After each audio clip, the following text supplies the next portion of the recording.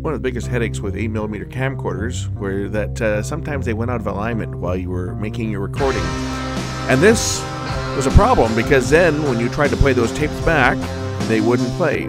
Sometimes we can recover the content by purposely misaligning a playback machine to track a malaligned tape. Let's see how it's done. Today I figured I'd show you guys my recovery service. So I've received some tapes that don't play. If I try to play them, they are severely distorted. So what we're going to do is we're going to tweak the machine and see if we can get this machine to play the tapes correctly. So because the image is bad on the bottom side of the tape, I'm going to tweak the exit side guide here. And I can't really do this while I'm holding the camera because I need both hands, but we're going to tweak the exit side guide and see if we can get that tape to play correctly. And once I've got it playing correctly, then I'm going to be digitizing it onto my PC and then putting the file as an MP4 and sending it back to the client. So let's see if I can get this to play back. So I'm now going to tweak the exit guide while watching on the monitor. As you can see now, I've just a slight adjustment and I've got the tape to play correctly. The Sony GV-HD700 sends the analog video signal out as a DV signal over FireWire for capture on computer. So the machine I'm using is an EVS7000, which is a real nice machine. It's one of the better ones that Sony made. It's got a time-based corrector built in. And of course I have to monitor this while I'm doing this recovery. I have to basically babysit this thing because a lot of times when camcorders went out of alignment, the alignment shifted. So between every shot, it could disrupt the picture. So I have to be monitoring this thing so that I can make adjustments on the fly as the tape may change while it's playing back. I should point out that not every tape can be recovered.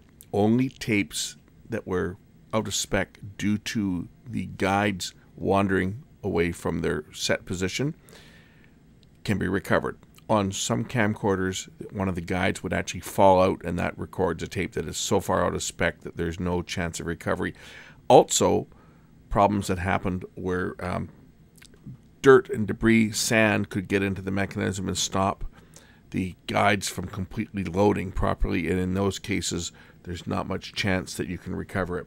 We'll take another look at my EVS7000, which has been modified to make recovery a little bit easier as far as setting it up. There's a switch on the back right there, and what that does, it's just a modification that I did, and I don't know if you can see where the wire goes, but it goes down here into one of the ICs.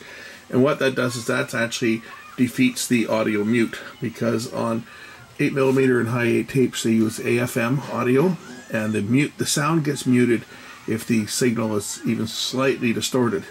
And so sometimes I'll have a tape that's really bad and there might be a little bit of crackling and stuff in the sound, but at least I can get most of the sound. You get a bit of a buzz in there, but a little bit of a buzz with the audio is better than no audio at all, and that's what the switch does. When the switch is off, it mutes as normal, and when the switch is on, it basically grounds out the mute pin and allows me to get a recording. That also aids in when I'm setting up the alignment, because I can hear the sound, and the sound will start to get clearer as well as I approach a happy medium on the alignment here.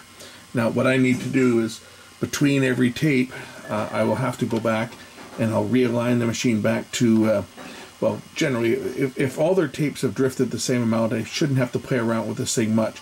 But once I'm done, then I'll go back and I'll put in a tape that was recorded in one of my cameras years ago and bring this thing back to normal starting point, the alignment back to normal, so that the next time I have a recovery, I'm going to start out at the